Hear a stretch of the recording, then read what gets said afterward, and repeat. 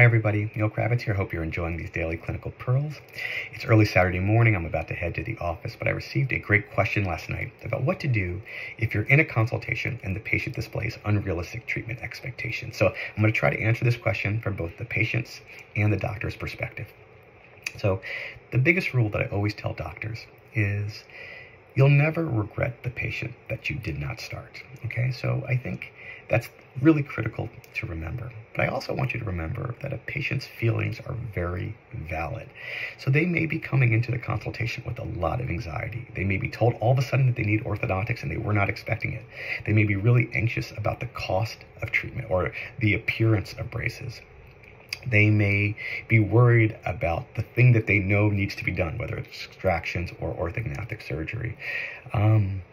They may have had to drag their adolescent to the appointment who may have been kicking and screaming the entire way because they do not want orthodontic treatment. So just like you are in your rights to not treat the patient if you don't feel comfortable, they are within their rights to be treated the way they want to be treated.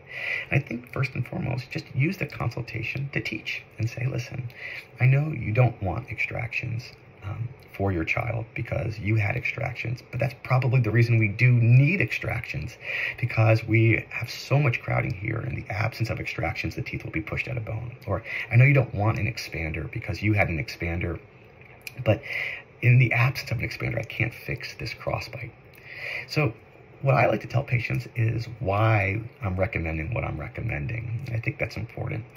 But there's also the beauty of therapeutic treatment. You could also just say, listen, okay, we can start 6 months without the expander and we'll try just arch wire expansion. But we need to make the agreement here today that if in 6 months we still have a posterior crossbite, that we add the expander because we want to fix the bite. And that's the therapeutic approach, where we start the way the patient wants. It's a little bit of a compromise, but after 6 months you take new records.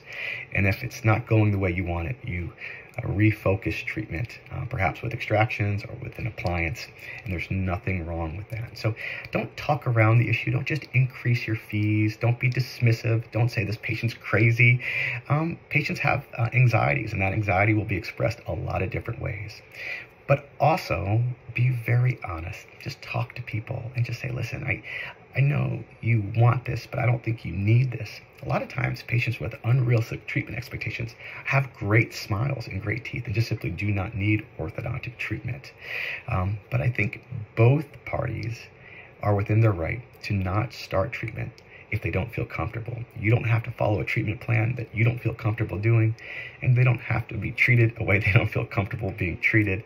And then I think that's the purpose of a consultation. It's that everybody needs to be on the same page on day one. And if there's a gray area where you think you can maybe do a little bit of therapeutic treatment and see if their approach works, that's fine. But I tell them we have to agree that if it's not working well, that we go back to my original treatment plan. So I think number one, be empathetic, be understanding of their feelings. And number two, it's certainly okay if you don't start the case. I hope you enjoyed this clinical pearl. Let me know what you do when you are in a consultation with a patient who displays unrealistic treatment expectations. Thank you guys so much for subscribing to this page. Thank you for supporting the JCO.